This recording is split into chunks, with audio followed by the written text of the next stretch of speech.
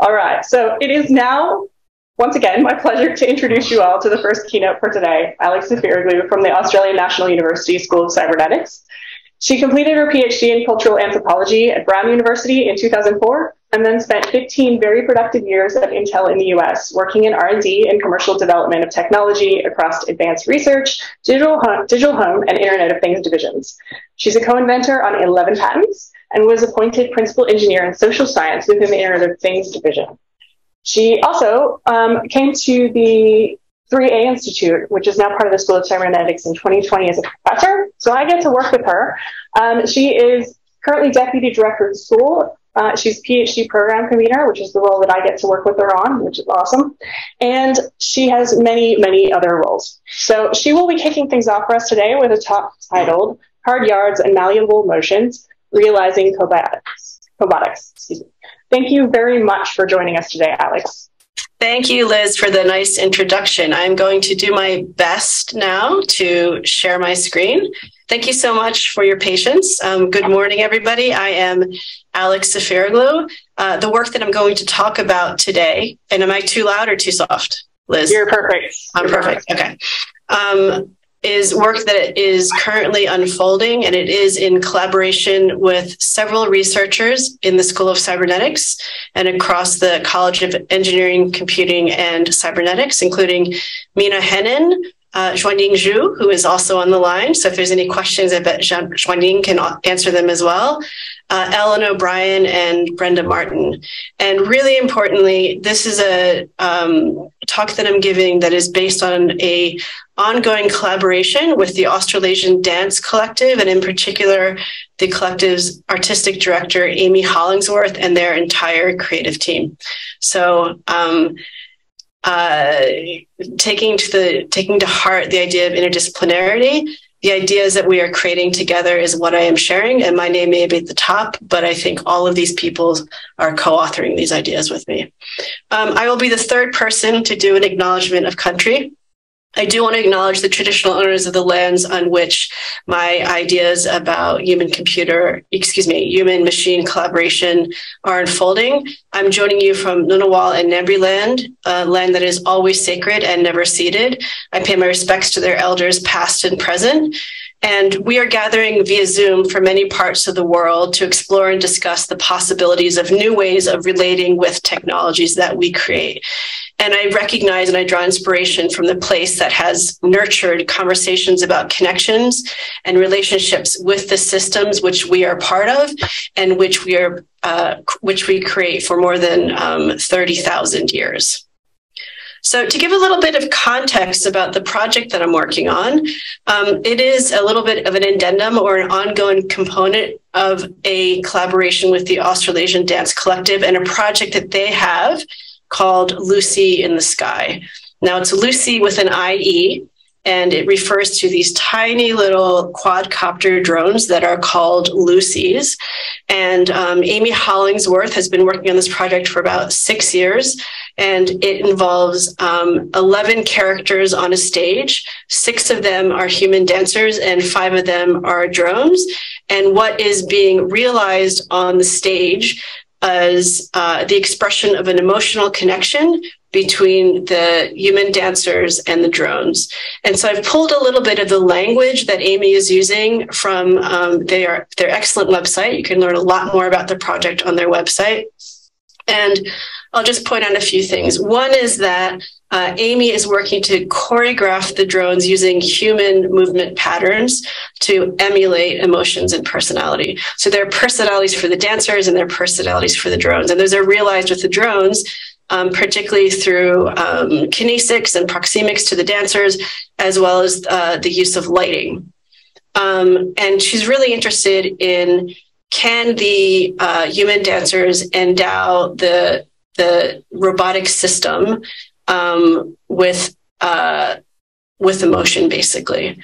And she calls it endowment, and I'm going to call that becoming with. So I'm going to switch between those words as we're talking to see how the perspectives that we are bringing from the School of Cybernetics mix with the perspectives that are coming from the ADC, which is the Australasian Dance Collective. And she's really interested in thinking about what are the relationships that we could model dyad interactions with. So a relationship between a single dancer and a single drone. And here you're seeing she's talking about power and deep-seated need and relationships with one another, including as peers, companions, friends, and foes. And for our part, our collaboration with the ADC is really about thinking about the arts as a place where complex systems and their elements and their interactions are often framed and reframed for public audiences. We know that many art forms powerfully shape our presence and our futures. And most often we tend to think at the moment about science fiction as a form of art, and that science fiction will often hopefully turn into science fact. But we also see dance and performance arts as another place that can inform how we shape and how we build systems with which we interact and how we design technologies for the future. Now, of course, in the history of cybernetics and in the ways that the school is reinvigorating cybernetics for the 21st century, the arts have actively informed, shaped, and created relationships between people, the technology systems that we create, and the environments in which we place them. And I often think about Oscar Wilde's famous quip from 1889, that life imitates art far more than art imitates life. And here we're really thinking about what can we learn about dance and the way that dance is realized that may inform how we think about designing relationships between people and cobots. And so really, the big question we have was, how does Lucie provide models to think about and steer the design of future systems? And in particular, between people and cobots. And I'm being really careful here when I say people, because I don't mean humans in this kind of disembodied, universal, you just come to the world in a narrow interaction sense between a human and a system, but really everything that it means to be a person, including all of the culture that we bring with us, all the ideas that we bring with us. And here I'm also using the word cobots intentionally. And by cobots, I mean robotic systems that will work, as was mentioned earlier, in super close physical proximity with a person to realize a goal or accomplish a goal. And what we're interested in is both, how does that happen? What's the work that's involved in that? What are the models for relationships that Amy is thinking about and that we can help inform her about? But also, how do these relationships and these kind of becoming together, how does that happen in a way that is understandable or legible to other people that are watching it unfold? So it's not enough just to accomplish a goal, but to accomplish a goal in a way that everyone else kind of goes, oh, I got it. I get what's going on there. So you'll see here that I've been a little bit focused on relationships, and we're really interested in this project about the concept of becoming with. And we think that these relationships between cobots and the human dancers matter because it's through these relationships that we become human. Now, autonomous systems or semi-autonomous systems like drones often capture our imaginations as offering opportunities to engage with artificial or non-biological agents that act independently of our immediate actions and instructions. And it's especially true for systems that physically move and interact with their environments, like a drone. And our imaginings are often deflated when we recognize that the apparent agency of the drones or a self-driving car or a robot is enabled not so much through magic as by engineered systems developed by teams of people, and that the extra biological characteristics of these teams, so not just the fact that they're human, but they're particular types of humans, so the cultural and the social and the economic and the political values and the beliefs and practices, inform their models for interaction between the people and the autonomous systems that they create, more so than just the fact that they happen to be human. And so if we think about how we define what it means to be human happening in relationship with other agents or with others that have the ability to act, we begin to think a little bit more broadly about what it means to be a human and what it means to become a human as an ongoing process. And here we're drawing on Donna Haraway's argument that and I'm quoting her here, if we appreciate the foolishness of human exceptionalism, then we know that becoming is always becoming with. And our question here is, how do we become with these drones? And if we think about it this way, it helps us recognize that when we become human, happens in relationship with other agents.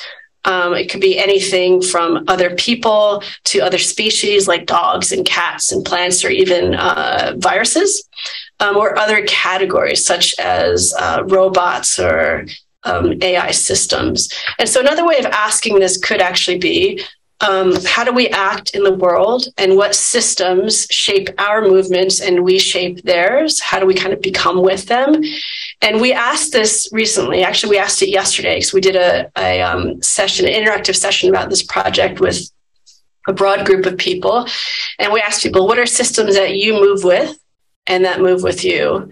And kind of become with you. And we got answers from everything from revolving doors, so adjusting your body to what they are doing, robotic vacuums, magpies, which if you live outside of Australia, you may not realize are out to get you on your bicycle. If you get near them during nesting season, they will swoop you quite aggressively. And so you have to learn how to move and be safe during particular types of year. We also heard about things like bicycles and insulin pumps.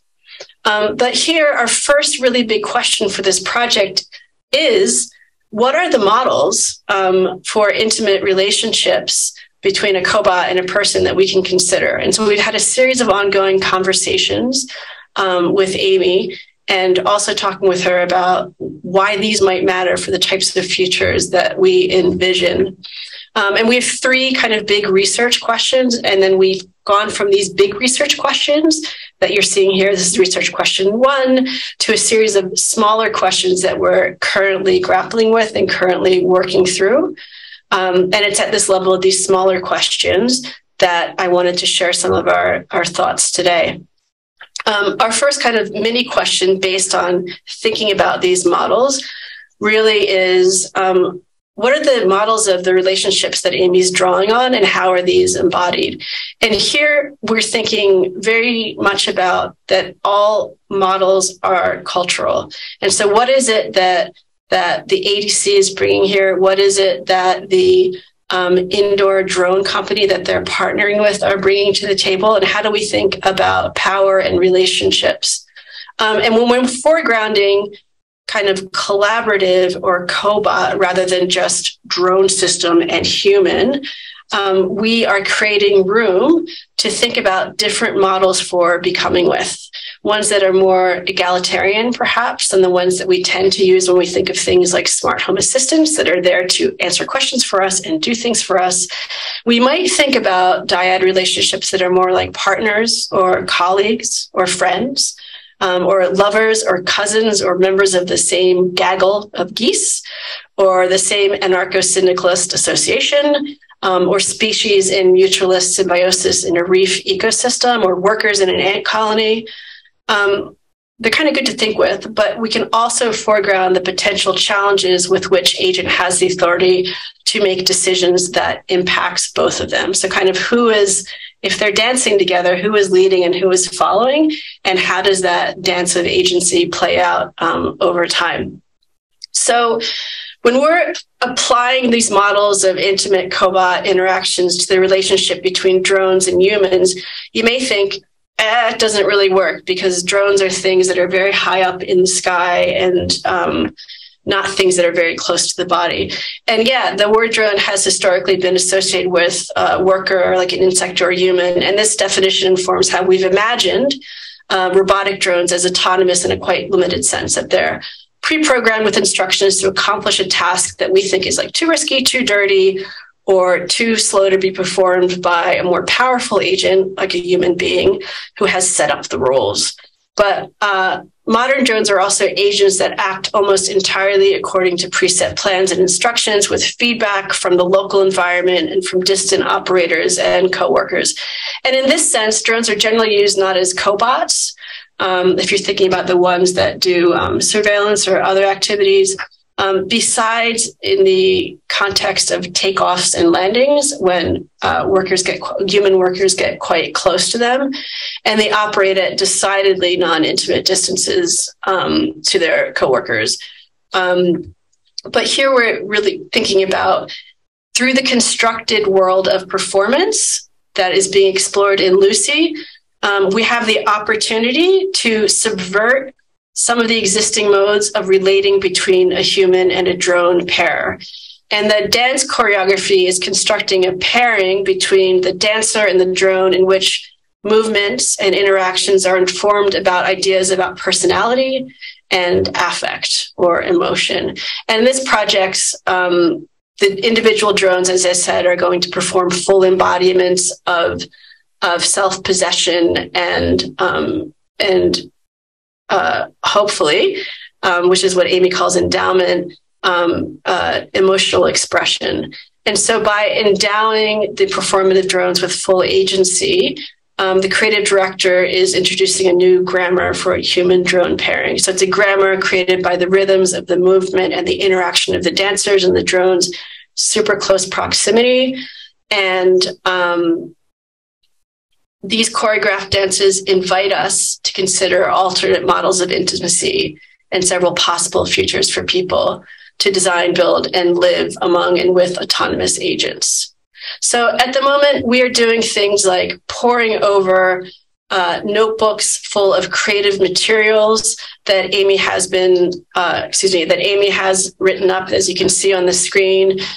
We also just spent 2 weeks in Zurich, and then about another week in Brisbane, watching a lot of the brainstorming sessions and the rehearsals with either just the dancers or with the human dancers and the drones, or just the rehearsals of the drones moving on the dance floor. So our second question that we're investigating is really about, like, okay, how does it all come together? How does it work? And what relationships and processes and dynamics are needed to successfully bring together the really big diversity of knowledge and skills and materials to make this becoming with happen, or make this endowment happen.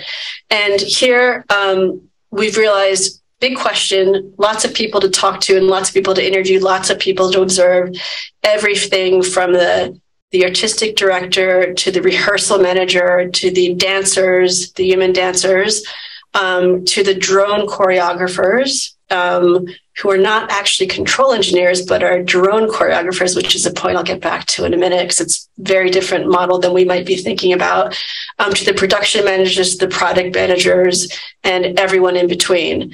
And as we started to do this, what we've realized is one of the biggest challenges in this project is that you have dancers, an artistic company based in Brisbane, and then you have a indoor drone team based in Zurich.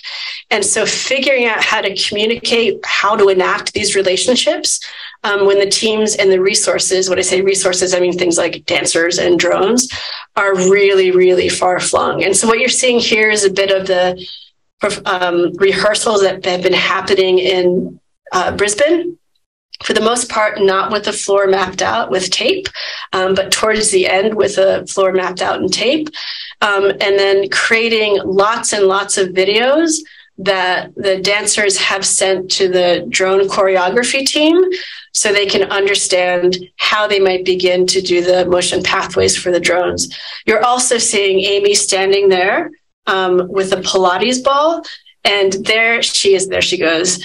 And the dancers are figuring out the choreography, and that is the drone, and they're sending all of this stuff to the drone team. Now, it turns out, even with all the shipping of the videos back and forth and shipping of schematics and imagining from the schematic what the drone's going to look like, and even videos of the drones in flight, it's really hard to get across what should be happening. And you need both language, so kind of spoken language, and video. And most importantly, you need dialogue and discussion to be able to effectively iterate and get feedback and get closer and closer to that moment of endowment. And one of the most surprising things is that we're hearing so far is like the videos were great, but sometimes we just needed a little bit more language or talking about what was happening so that we could understand what was happening with the videos. Now, the second question that's come up is, how do these teams communicate when they have really diverse skills and expertise? And here hopefully it's going to go forward. Yep, it's gone forward. Click it. That a lot of this is just learning how to be and to talk to each other. This has come up earlier. And a lot of negotiation. Here you see a drone choreographer talking with Amy, and Amy's looking a little bit like, I know you say that I can't do that, but I'm going to make it go even farther down and I'm going to get the result that I want. But a lot of back and forth and a lot of, real-time translation. There you saw Amy almost had a little bit of a accident there. Here you're also seeing how the drone choreographers are moving their bodies in order to show Amy what they need. And you have Harrison and Amy going through each of the moves so that the choreographer can understand what's happening. The drone choreographers will tell you that they think in math and that the dancers and the choreographer think in spatial coordinates, and it's really not the same thing. And so it can be really challenging to have conversations about how high the drone can go before it kind of becomes a little bit too dangerous, or even if you started a drone in a circle path, why it is so much more difficult to make it an ellipse, and why that can take several hours to get it right before they can power up the drones again and get everything working. Now, our second question, I have to keep clicking forward twice to get to the next one, I apologize. Or actually, our third question is really about, I mentioned earlier that becoming with isn't just about accomplishing a goal together, but it's doing it in a way that everybody else kind of understands what's going on. And so we're interested in figuring out how do others understand and react to the thing that they are seeing the drones and the dancers do. And we're using a variety of research methods here that we're just getting started with, including using depth cameras to model some of the work that's happening. But here, what I want to point out is mainly what it takes to get the performances and to get that level of becoming with an endowment. It really comes down to learning to be and move with a robotic system, taking quite a bit of practice. And in this case, it's a lot of practice to get this dancer to be comfortable being pretty much this close, as you can see, or this close, I should say, to the drone. And it's lots of mutual attention and reading on each of the drone and the person, the drone. Now, of course, these drones are pre-programmed, but what we're interested in here is not so much how is the movement realized, but what can we learn about the nature of relationships and the nature of moving together that could inform the use of cobots in other contexts. So what we've been seeing is a huge amount of mutual attention, a huge amount of focus on feedback and acting on the feedback, and a lot of communication to get things right. And that's both kind of the title of the talk being hard yards, that all of that stuff takes quite a bit of time. It doesn't kind of happen overnight. It looks awkward. And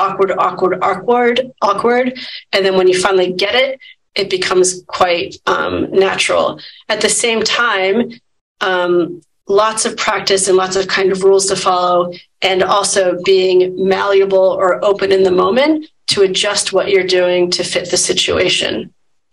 So we've been thinking a lot about the types of mutual attention and communication and feedback that are required to become with something. So there's a series of experiments we've been doing in the school. And one of the things that we were doing yesterday, when I mentioned we talked with people about how do they move with objects. These are a few of our researchers, Mina on the near side and Zhuanying on the other side.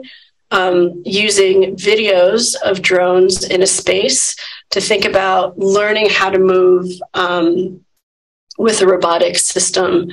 And here, what we're drawing attention to is that kind of one-sided sensing, inferring, and acting is not a relationship, but taking practice. Like, this is a high school student who showed up yesterday to try this out and practice this a little bit and managed to give the impression that she had swallowed the drone and then spit it back out.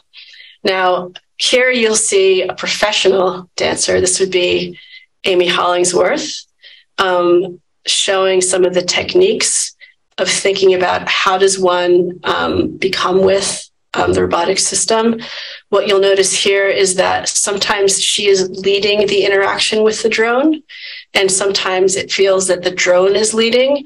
And so she's creating a relationship and a dialogue. It's being, of course, it's a performance, not real-time reactions, but it gives you a completely different understanding of what is happening in the scene than we had when we had members of the general public go behind and follow a strict set of movement instructions. And our point here is really that it's not enough to just learn how to physically move your body or physically move the drone, but having an understanding of the context and what you're trying to get across and the feeling that you're trying to create, whether that is in an artistic performance or in other situations in which we may be interacting with semi-autonomous systems or drone systems, is really at the heart of what we're trying to understand. So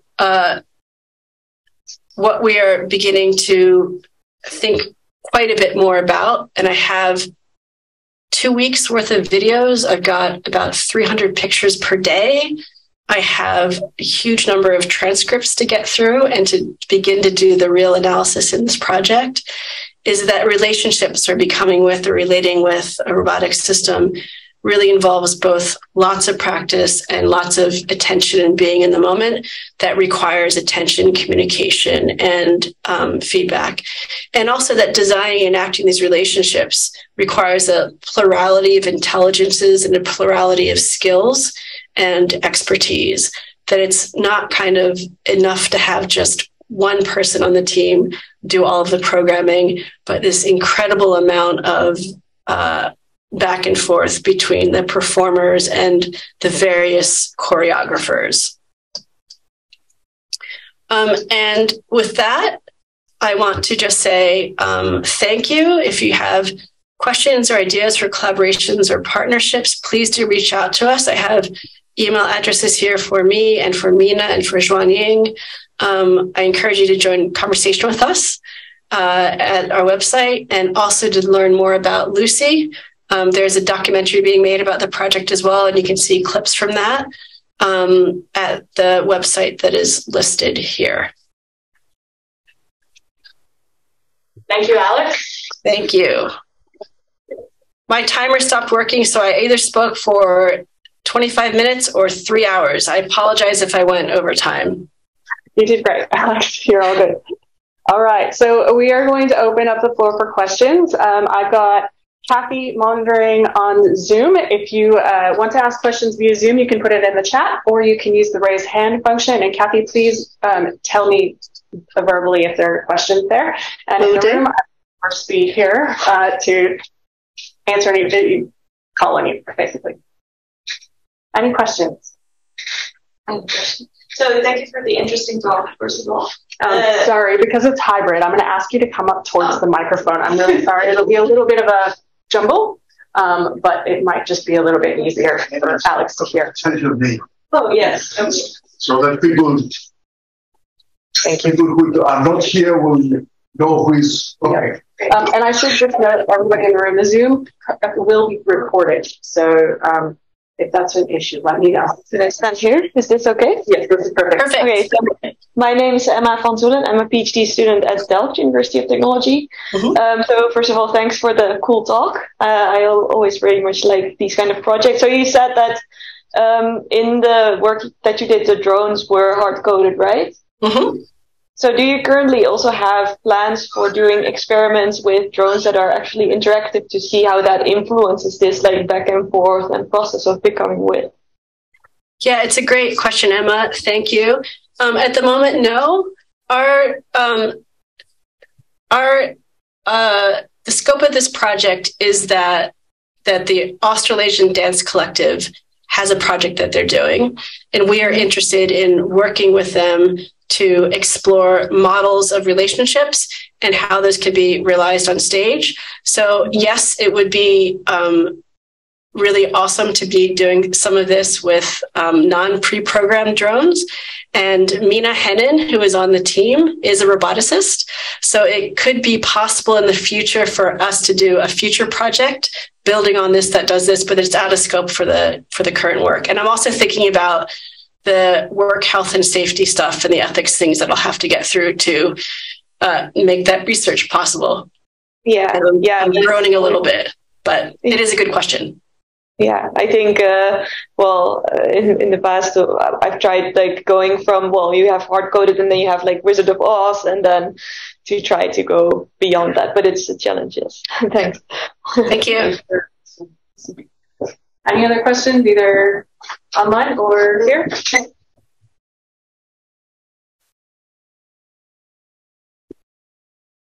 Liz, we have a question from Felicity on Zoom. Felicity has posted in chat, so I'm going to ask the question on Felicity's behalf. So Felicity has asked, when I think of becoming with and relating with, I often think of the concepts of joint attention and shared attention in parent and child dyads, the notion that they are both paying attention to or exploring something in the environment together. How does the environment come into this? And Felicity is curious how human-robot dyads might simultaneously interact with an environmental object to display the different ways they interact or to engage with it. Alex, could you comment on that?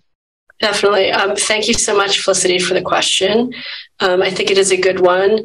We are certainly looking at a variety of literature to help us think about what dyad relationships are and what are different models for them, including ones between parent and children. I do like bringing the context or the environment or other agents or non-agents that are present into that conversation, into that relationship. The costuming and the scene setting and the lighting and everything else, that body of work is happening in a few months. So I will be back up with the creative team at the ADC, having conversations about that. And I think that's kind of when we'll be able to explore those questions more. So I will reach out to you, and I would love to hear more about how you think about those things. Okay. Saw the thumbs up. Thank you, Alex. Any other questions? All right, Alex, I've got a question for you. I'm Yes. curious as to whether the work that you have been doing on this project has changed your thinking at all about what human-machine collaboration might look like, and how you might think about using that new perspective in future projects. In future projects. Okay, I was like, oh, am I my Intel hat or my ANU hat? I was like, she could have been asking me that from that background. Also a really good question, and then I got so flustered by the Intel or ANU that I forgot what I was going to answer. So give me just a moment. Can you repeat the question since I got flustered? Yeah, so that's okay. So first of all, you can use your ANU or Intel hat either way.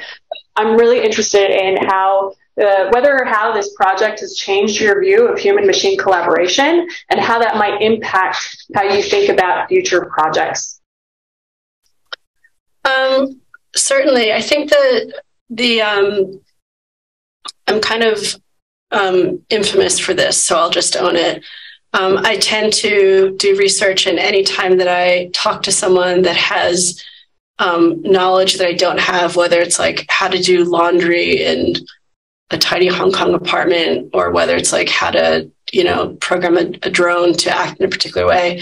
I end up calling that person my new favorite, and I can see Kathy Reed laughing already about that.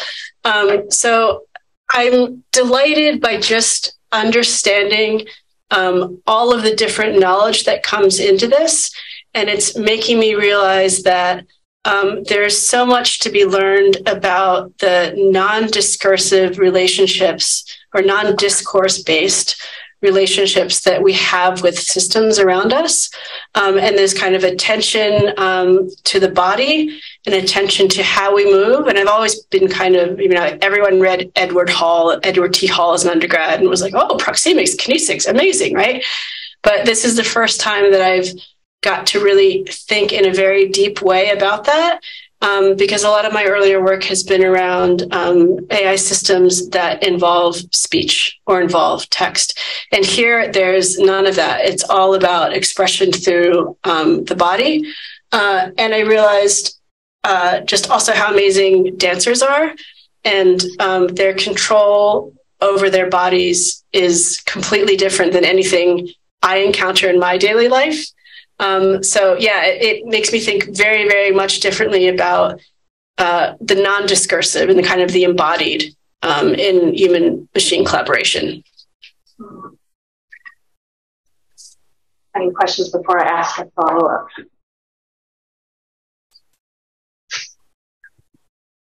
Okay, I want to ask about the embodied experience. I mean, you're talking about dancers, and I'm kind of curious about how this might apply in other domains. So, for example, if you're thinking about interacting with, it could be drones, it could be other types of embodied machinery, I guess. Yep. How might what you've learned here relate to, how might it inform how you would think about, for example, training people to work with machines in various other environments?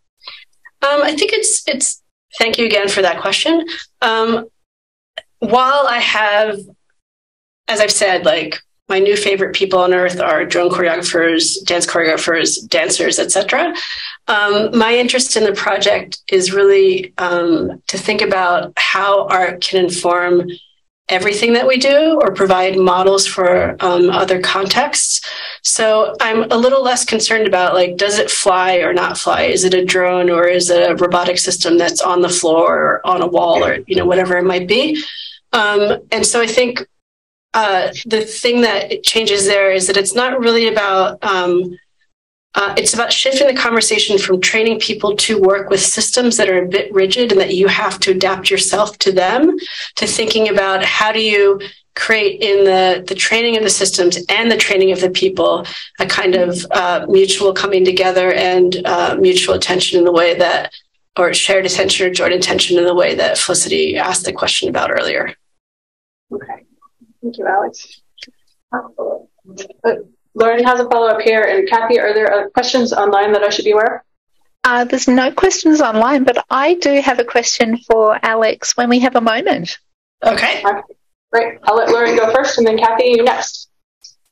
Hi, Alex. Hello. So I'm curious about the whole embodiment, and then the comments you made earlier about the language challenges in terms of, the people designing the robots and the dancers trying to find a common language. So has it been that at the end of the day, are they still trying to translate this embodiment into words in order to do the translation, or is there actually an experimentation in how they communicate non-verbally as a team? Yeah. Thank you, Lauren. Yeah, it's amazing to me. I think at some point in day 2, when they were doing feedback on a run of a sequence, and Amy is talking, the dance choreographer is talking to the drone choreographer, and the dancer is literally like just keeps moving around them. Like, the other thing I learned is that dancers move all the time, right? Like, I have no idea they have that much energy, but they're always moving. And I finally realized, and this shows my biases, I was like, oh, like that dancer is basically a human PowerPoint. Like every time Amy is trying to explain something, that dancer is enacting the part of the sequence that they're trying to get the drone choreographer to understand. And so a lot of it isn't just words, it's visual, and the kind of getting people to be in a different time or a different sequence of activities while they're still sitting here having a kind of language conversation. And the other thing that really came up in that way is that it turns out that some of that doesn't even help the drone choreographers, that they are attuned to, because the drone choreographers, I said this and I come back to it, the drone choreographers are not just kind of roboticists or control engineers, right? They actually have backgrounds in the arts, and they have backgrounds working at in entertainment companies, like large entertainment companies, for example. And so they're actually thinking about not just about visually what's happening, but auditory cues. And so one of the challenges for one of the drone choreographers was that the music that was being used doesn't have verses in a chorus, and then they know at what point the drone needs to do something. Instead, it's this ambient music, and locating themselves in time is difficult because they can't do it through auditory, and they're still trying to think through what the dancer is doing. And of course, the dancer is doing this human PowerPoint thing. So yeah, it's not just all about language, it's about other types of sound and visual cues. Great, thank you. And we're still really thinking through this, so I'm sorry that you're hearing kind of everything come out of me, but we're only a few weeks out of the first round of field work. That's awesome. We can see it. We'll be able to see it evolve, right, as the project goes on. Kathy, you had your question. Would you like to ask it? Thank you so much, Liz, and a huge hello to everyone there in Paris. So, Alex, first of all, an incredible talk. Thank you. I just got so much out of it about possible futures that we have as our lives start to collide with all these different systems around us. And it got me thinking that as human teams, we don't always work well together, even if we have language and even if we have means to communicate. And is your fieldwork showing anything around how we might avoid reproducing relationships with humans that don't necessarily work well, so poor relationships or toxic relationships with humans? How can we avoid having those sorts of relationships with cobots? That is an excellent question that I can't possibly answer, but I may throw it to Xuanying. Is it possible to unmute her? Because Xuanying's expertise in this project is really in human computer or human machine interaction, and in particular, how measuring, well, she'll tell you what she does. I'm going to mess it up, but I'm like, she's off mute, she should answer it. Thank you, Alex. I think my background is using humans' physiological signal to understand humans' emotions in interacting with machines such as computers, robots, and also other things. So sorry, Kathy, I was not able to hear what you were asking. Would you mind if you can repeat what you're asking? Certainly, Xuanying. So my question was around sometimes when humans work together, we don't have very good relationships with each other as humans. So how can we avoid reproducing negative relationships or poor relationships when we build relationships with cobots? Yeah, I think my view on this was probably you have seen the videos of Amy trying to interact with a drone, but the drone is flying too close to Amy, and it was almost hitting into an accident. So I think this is how, when we interact with humans, we initially will have a lot of communications, conflicts with each other, but as long as we communicate with each other and find a way to be in sync, and then eventually we'll be able to solve all kinds of conflicts. So I think this is the same way we apply when we collaborate with cobots or robots or other kind of systems, where initially we need some process to calibrate ourselves and try to think ourselves with the machines. And once that's done, probably I think it's a mutual adaptation to each other. So it's from the human to the machine and also the machine to humans. So, Alex, do you have other things to add on? Yeah, I just wanted to say I thought that was a really nice way of saying it, and also that there are just some people that are not as attuned to others as others are, right? So, like, we talked about like mutual attention, we talked about feedback and iteration and things like that. Like, some systems just don't work that way. And so I don't think we can solve all human frictions or conflicts in dyad relationships.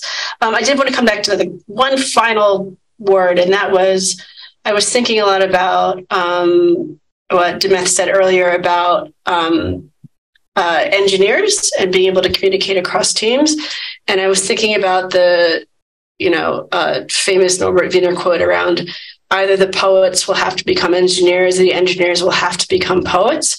And I think that's really what we're seeing in this type of project, that it's not just, artists on one side and engineers on the other, and like bang, bang, bang, they're never going to get along. It actually turns out that the drone choreographers are professional musicians on the side, and that Amy Hollingsworth, in addition to being like a world-renowned dancer and choreographer, also knows how to fly airplanes like fixed wing, but then moved to rotary. So she's also a helicopter pilot and is now a drone pilot. So there's these kind of mixing of skills that I think that is going to become more common, and that we should be encouraging more in the types of education that we're offering from early childhood onward, that will, I think, help with some of those things that you were talking about, Kathy. Wow, there's so much in there. There's so much rich information there to unpack. Thank you both. Thank you. We have time for one more question, I think, if anyone has one online or here. Or comments? Nothing online? Okay. If not, I'll say something. Kimmy. Hi, Professor Alex. You've made me less afraid of robotics and machines. Yay! To human, because I'm a performance artist, and I'm exploring the interaction of machine. And I always think this is out of my limits. I don't understand, but actually, your project has given me some light at the end of the tunnel and inspiration to how I can adapt my performance art towards the idea of machines and robotics. So thank you. I was terrified because I'm like, it's out of my depth. I normally work with very natural materials. I'm very analog-y. I'm all about the body, like hardcore physical things. So I didn't know what to expect when I found this event. I was actually quite excited about it. So I'm really thankful you opened like a nice door into something that I would have been normally terrified of. I'm glad that you could attend. Thank you. That's an excellent comment. All right. Any other final comments or questions? Oh. Okay.